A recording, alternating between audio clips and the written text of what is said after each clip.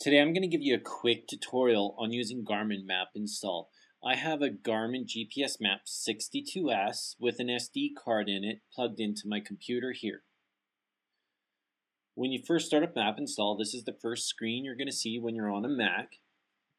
If you see your unit listed here, you're ready to go forward, so let's hit continue. You won't be able to use the continue button if you don't have a device plugged in. So right now, on the left-hand side here, it's telling me what I have installed. So I have a partial install, approximately 200 megabytes of Topo US 24K Southwest.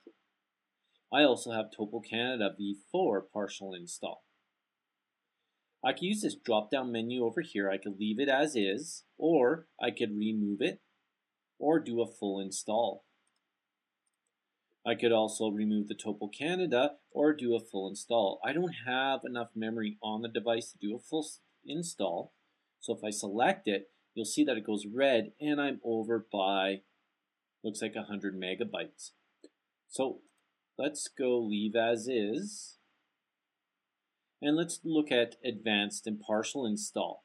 So if we click on the advanced partial install button, it's going to take us to a different screen where we could actually select which map tiles we put on our GPS.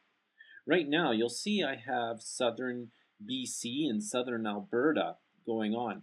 I'm using a Mac, so if you use the command button, hold it down, then click and drag, it's going to unselect those maps. If you just click and drag, it'll select them again.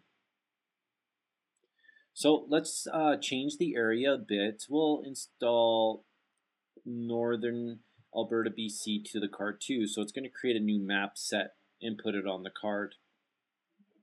You could even choose your other maps here. Just use the drop-down menu. I have Topo US 24K Southwest installed.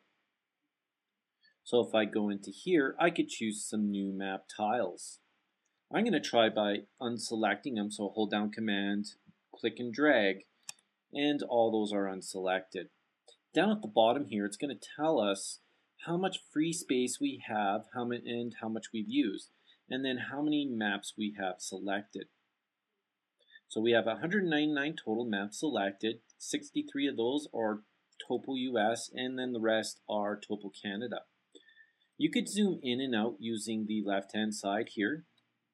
Zoom in, and as you zoom in, you'll see the different detail, and then you could zoom out. You could pan the map by using these arrows. You could even search for a city if you want to load maps from around that city. Select the map set you want and then select search for city. So we'll go, let's try Calgary. So here we are, it brought up Calgary for us, so we can make sure that map set is selected, which it is. You can tell by the color. Now that we have the map selected, let's send them to our GPS. So we have the Send Maps button in the bottom here, so we'll use it.